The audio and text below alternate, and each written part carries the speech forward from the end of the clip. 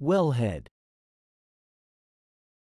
The term wellhead is commonly used in the oil and gas industry to refer to the equipment and infrastructure that is located at the surface of an oil or gas well.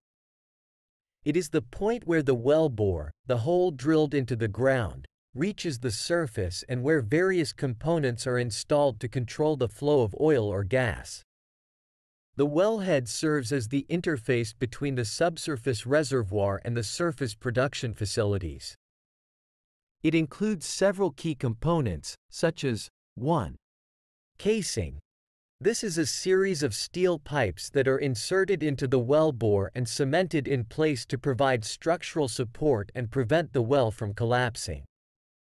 The casing also helps to isolate different formations and prevent the migration of fluids. 2. Christmas tree. This is a set of valves and fittings that are installed on top of the wellhead to control the flow of oil or gas.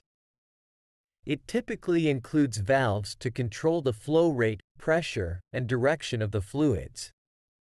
3. Blowout preventer, BOP. This is a safety device that is installed on top of the wellhead to prevent uncontrolled releases of oil or gas.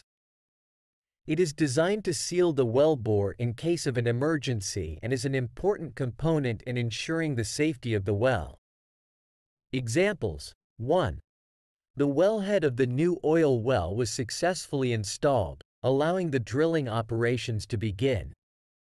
2. The production team carefully monitored the pressure and temperature at the wellhead to ensure safe and efficient extraction of the natural gas. 3. After the wellhead was damaged during a storm, the company had to shut down production until repairs could be made. 4.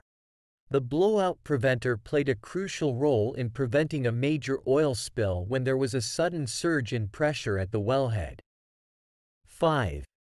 The wellhead equipment is regularly inspected and maintained to ensure the integrity and safety of the oil and gas operations.